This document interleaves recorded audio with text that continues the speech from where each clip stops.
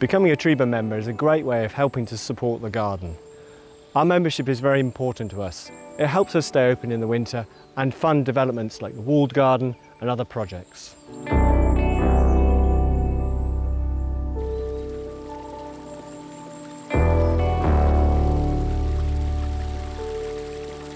We're just standing on Radiata Path, and this is a good example of some of the planting that's gone in over the last 12 months. We've got this wonderful avenue of Prunus chirifugum. It's one of the flowering cherries that flowers very late in the garden, so it'll create this wonderful display in the early part of summer.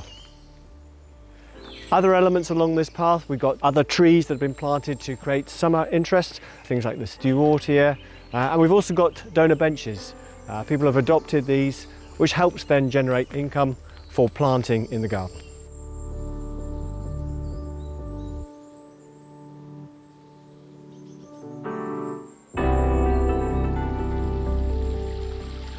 One of the things our members and visitors really appreciate is there's something to see at different times of the year.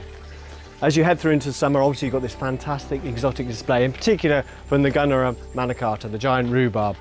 We have a passageway which sort of winds its way through, which really captures the imagination of children and adults alike.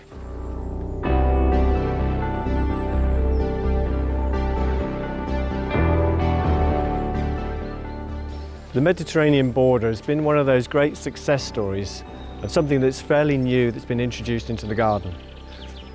Trebah is very much about that sort of wild, natural feel, but every once in a while it's good to have a little bit of formality.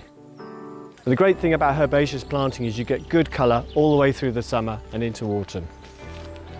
Also, you can see behind me some of the valuable work that our volunteers do, helping assist the garden team on a daily basis.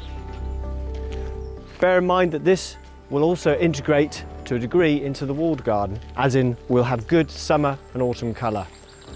It's a fantastic area for us at this time of the year with lots of really good bold colour.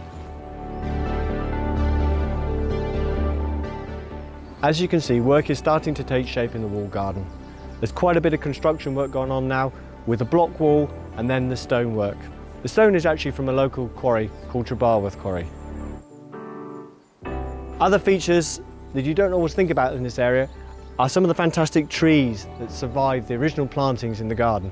This is a big Cupressus macrocarpa, planted some 150 years ago. We've tried to preserve some of those feature trees to add to the interest in and around the walled garden.